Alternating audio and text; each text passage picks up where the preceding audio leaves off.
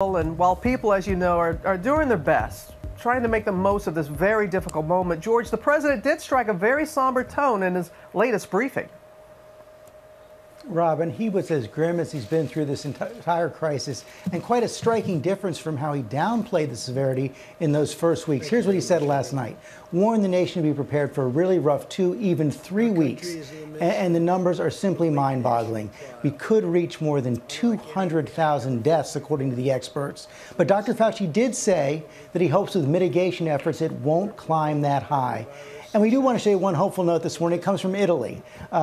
Take a look at this empty waiting room, overflow waiting room at a hospital in Parma, Italy. That room is normally packed with coronavirus patients. Their curve may be starting to go the other way. That is something that's good to see, George. But we begin here in New York City, which has become the global epicenter of this disease. Whit Johnson starts us off near the Naval Hospital ship Comfort, which is here in Manhattan. Good morning, Whit. Michael, good morning to you. The U.S. Navy ship Comfort behind me here will be seeing patients today. It's acting as sort of a relief hospital for the New York City area to treat people who do not have COVID-19. Across the country, more states are enacting tough new restrictions, bracing for worse days ahead. This morning, a somber milestone. Coronavirus killing more people in the U.S. than the terror attacks of 9/11. More than 4,000 falling to COVID-19. The loss of life only expected to climb. The White House Coronavirus Task Force revealing grim models, estimating the virus could kill between 100 and 240,000 people in the U.S. alone.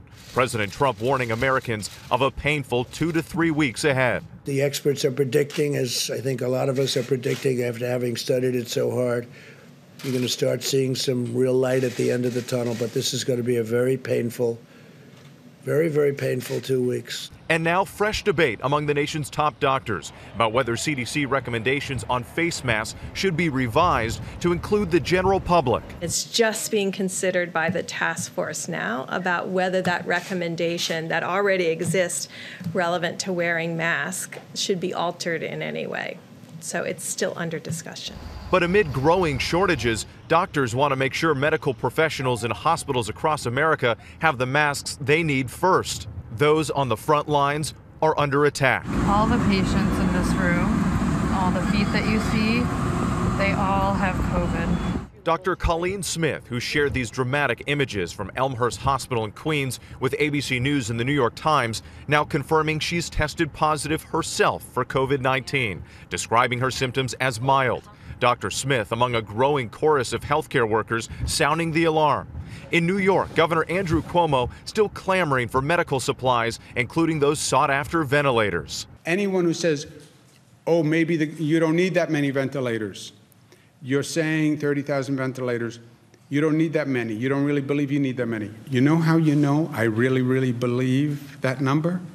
Because we are paying $25,000 per ventilator, and we are broke. And the last thing I want to do is buy a single ventilator that I don't need. The governor revealing his own brother, CNN anchor Chris Cuomo, is now positive for COVID-19. He's an essential worker, member of the press, so he's been out there. He's a really sweet, beautiful guy, and he's my best friend. But while the number of cases continues to soar, signs of hope and recovery. 44-year-old T2 Pamachan, a father of 3 who has been on a ventilator and was put on that experimental Ebola drug, is now awake and talking. It's just awesome to talk to him and hear a voice on the other end of the phone when we call him. It's really special. And a hero back to work. 41-year-old Dr. Ross Grant spent 3 days in the hospital after contracting COVID-19. Tuesday was his first day back on the job as an internist at Cedars-Sinai in Los Angeles, eager to continue his mission to save lives. I'm feeling, inspired to be back here, actually. I mean, it's nice to see the camaraderie of everybody at the hospital really working their hardest. Nationwide, the Army Corps of Engineers is racing to build as many as 341 field hospitals. Some of those have already been constructed here in New York State, where more than 75,000 people have been infected. Robin? Yes, Whit, thank you very much. And as you said in your report, one of them is the governor's brother, Chris Cuomo, who was a former colleague of ours here at ABC and part of the GMA family. And like everyone else, we're sending him our best, and his family as well.